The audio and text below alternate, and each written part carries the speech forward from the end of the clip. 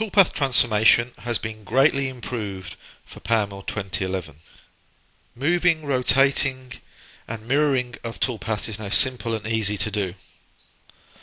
Also, a new multiple toolpath transformation option has been introduced, which allows us to quickly and simply create rectangular grid of toolpaths or a circular grid of toolpaths. Let's open an example project and take a look at some of these new toolpath transformation options. In this simple tread mold, we have two toolpaths, a roughing toolpath and a finishing toolpath.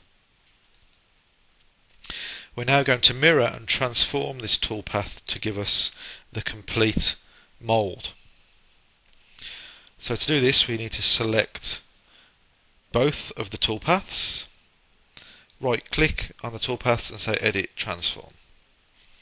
The new improved toolpath transformation toolbar pops up, and the first thing we need to do is mirror both the roughing and the finishing toolpath about the center line of the tread mold to give us the opposite side.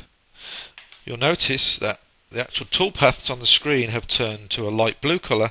This is an indication to the user that these are the selected toolpaths that we are going to be doing the transformations on.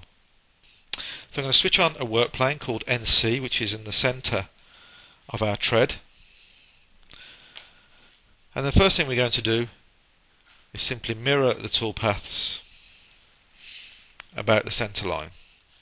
So we're going to reposition our move origin or our mirror origin and snap it to the work plane, and we want to mirror around the ZY axis, so click on YZ.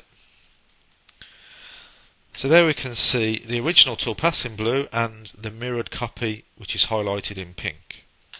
The next thing we need to do is create multiple copies rotated about the centre of the wheel axis. So we have a work plane which is at the centre of the wheel. So to do this, we're going to use the new multiple transformation, and we can either create a rectangular array or a circular array.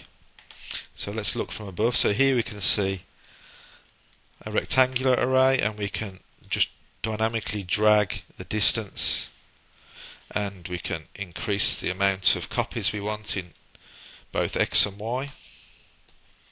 And if we want to, we can remove the center, so we just have an outer profile. For this example, we want to do a circular array, so we're going to swap to the circular tab, change to an isometric view. Now we want our circular array to be about the center of our wheel axis, so we're going to pick up the anchor